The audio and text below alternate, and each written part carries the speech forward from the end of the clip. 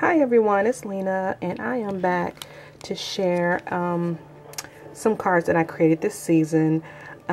Basically what I did was take my Cuddlebuck folders, and this is one by the Paper Studio. This is a Divine Swirl, another Snowflake, the Swiss Dots, and this one, the ornaments.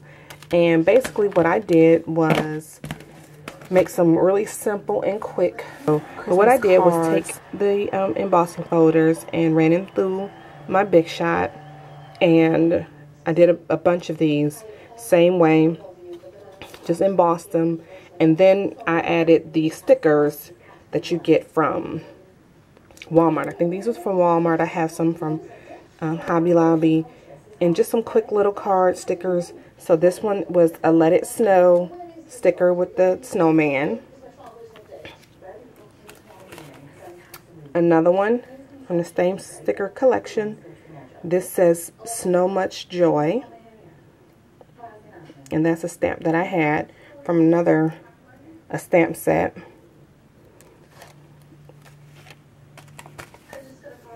This one too. Same concept. And basically I use these cards for co-workers, just neighbors, little quick holiday cards. Another one that I created, I did the same snowflake background. I did the recessed window, and on the inside I stamped a little snowman.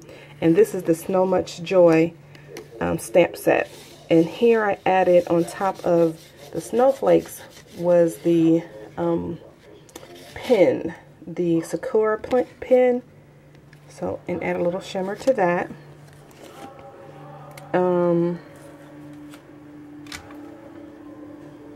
Yeah, so this one is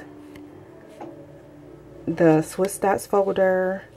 I added a Spellbinders and this little stamp set by Inkadinkado. It's called, it looks like this, a little stocking stuffer. And I added the little banner on there, colored it in with the Spectrum Noir, and added some glitter. So yeah, that's another one.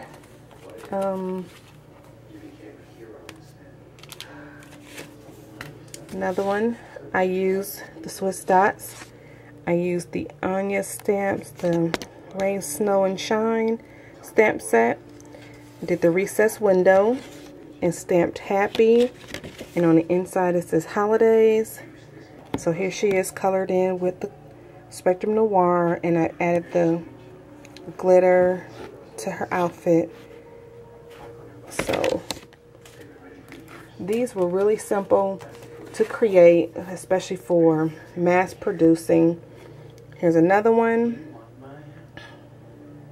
I used the Spellbinders to cut out the embossed layer here, added the pattern paper to the back, and put that on a red card, and it says Happy Holidays, and it's the holographic color, and added the ribbon.